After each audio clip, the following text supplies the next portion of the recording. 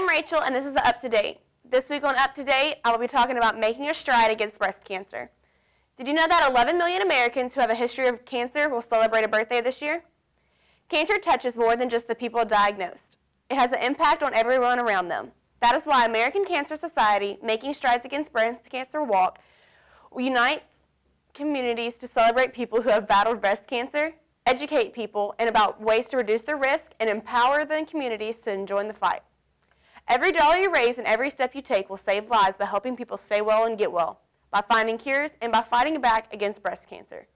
Since 1993, nearly 8 million walkers have raised more than $450 million to help fight breast cancer to the participating in the non-competitive 3 to 5 mile events.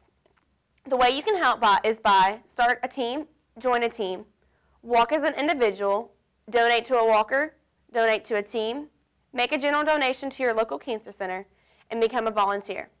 The money that you donate doesn't go to waste. Every penny that is donated is always put to use. The ways that the donation money is used to help people stay well.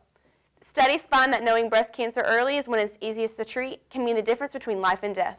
So they provide screening guides, physical education, and engage in efforts to increase public awareness of the importance of yearly mammograms.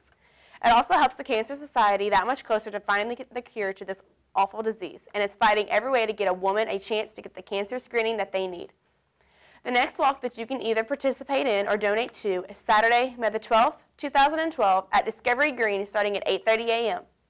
For more information on that, log on to www.cancer.org and help fight against breast cancer.